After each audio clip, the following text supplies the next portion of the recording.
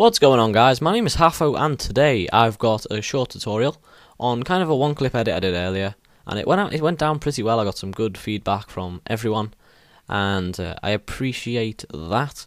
And the edit I did, well, I actually enjoyed doing it. It only took me like 20 minutes, and that's the beauty of it, because anyone can do this. And I see people saying like, "Oh, how did you do this? How did you do that?" And yeah, that's what I like to do. I like doing little edits, and then I like obviously telling people how I did it. And yeah, they're really easy, so anyone can do them. There's no excuses with this. It's pretty easy. It's just literally me adding effects and doing a little bit of syncing in Final Cut Pro. But yeah, I'll show you what I did. If you haven't seen the preview, you should have done, because I put it at the start. But basically, I'll just pause it at the point. It's this, where you kind of see the deagle. This is the bit I liked anyway. It's got the deagle, reload and twisted, and it's kind of got the depth of field effect, so that everywhere around the deagle is blurred. And I've also got a bit of twitch added, I'll show you the settings for my twitch in the video as well. So in this tutorial, you'll be learning how to do the blur around the gun and the twitch, which makes the screen flash. And I'll show you how I did various other things in the edit. Okay, so what I've done is I've pre-twixted the clip. I twixted it at 1%, so it's nice and slow, and there shouldn't be too much movement. As you can see, I've already pre-twixted it, and yeah, that's just to save time and save having to render it out.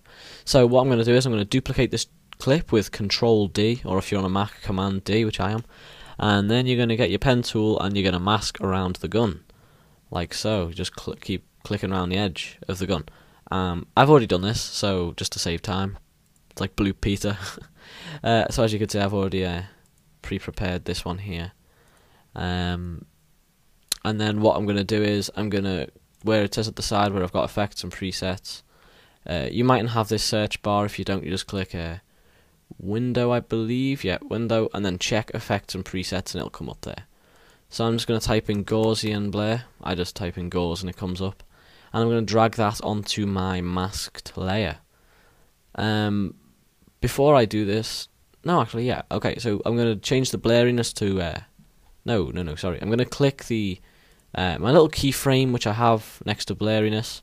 And then I'm going to go forward a few frames. It doesn't have to be many. And then I'm going to change my blurriness to 3. So on the first keyframe, you change the blurriness to 0, and on the next one, it's 3. So as you can see, it kind of blurs in. But at the moment, I'm only blurring the gun, and we don't want to blur the gun because, well, oh no, sorry, I've already done this earlier. But when you do yours, you'll add the blur, and what it'll do is it will just blur the area inside the gun. So what you're going to do is go to Masks, click the drop down. Where it says Mask 1, it'll say Add yours originally, so it'll look like that.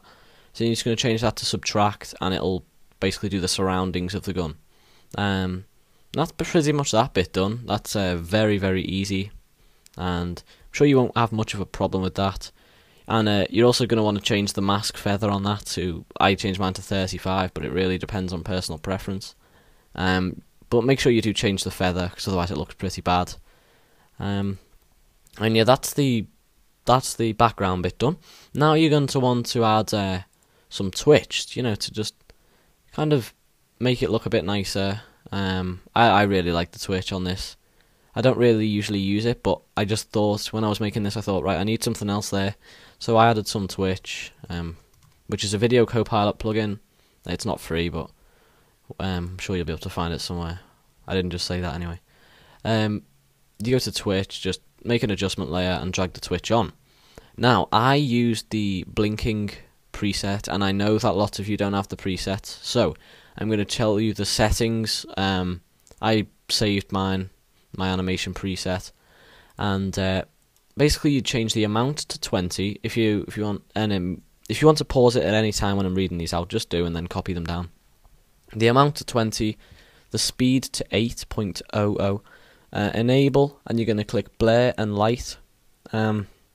Behavior, you're going to change ease in to 1.0, ease out to 2.0, and border to mirror.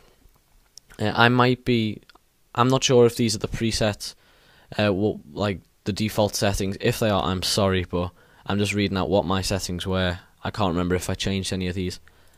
The operator controls. Now this is where you guys are going to have to just copy them down because there's a lot there. No, actually I'll read them out, it's probably easier for you guys.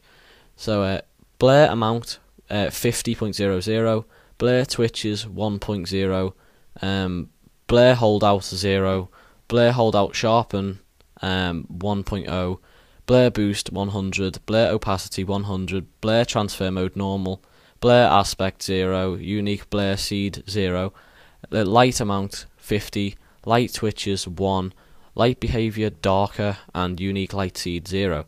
So if you want to pause it at any point, if you missed any of them, just do that now, and they're all there. So that's basically the blinking effect, where it kind of gets lighter and darker. I think it looks really nice.